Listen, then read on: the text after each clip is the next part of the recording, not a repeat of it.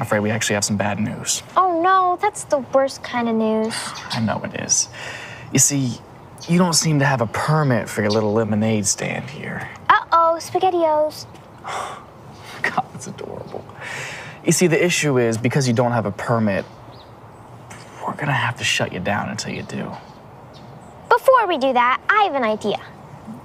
What's that, sweetie? How about you fuck off and leave me alone?